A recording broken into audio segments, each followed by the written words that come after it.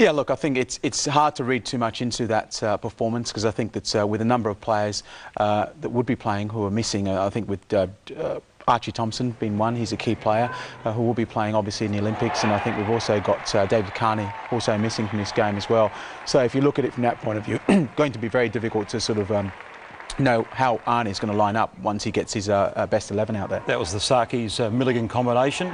Jeremy Brockie, who was on the books at Sydney FC, equalised for New Zealand, so it was a set piece that undid Australia in the second goal. But look at Christian Sarkis; he always lifts playing for the green and gold, doesn't he?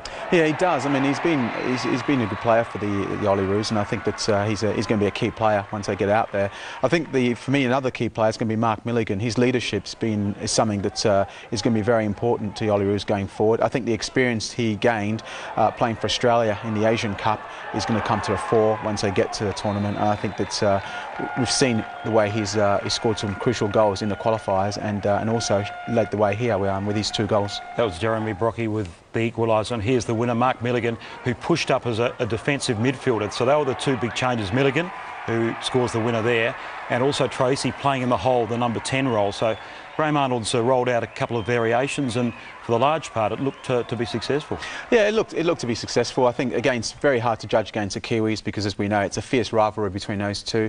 And as Graham Arnold said in his after the match, that the team's only really about 75% to where he wants them to be. So yeah, I think so far you'd have to say it's all looking okay, and we'll just have to sort of, I guess, the pudding will be in the proof will be in the pudding once the tournament gets underway in Beijing.